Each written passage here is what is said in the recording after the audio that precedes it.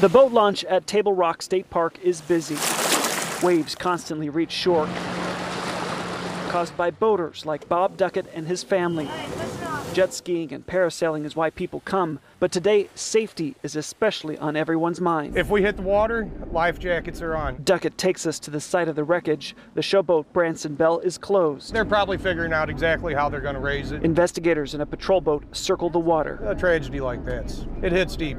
You know, it's actually hard to sleep the night that it happened. 17 people died when their boat capsized and sank to the bottom of Table Rock Lake. You feel for their families, you think about what they went through. The family was going to boat Thursday. And then the clouds moved in, everything got dark. They canceled. Duckett wishes he could have helped somehow. He says he always felt safe on the ride. Everybody rides the ducks when they come to Branson. That's a big activity. Duckett's eager to know what investigators are learning. While on the water, he remembers the victims. Definitely keep them in your thoughts the whole time that we're out here.